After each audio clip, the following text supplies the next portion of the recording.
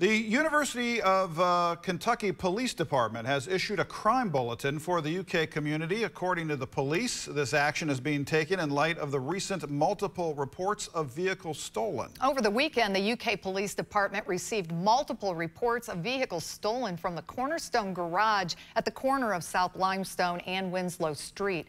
The police are currently investigating several individuals who may be linked to the recent vehicle thefts and break-ins, who are pictured on the screen. These individuals are not affiliated with the campus community. If you have any information regarding this incident or these individuals, please contact the UK Police Department.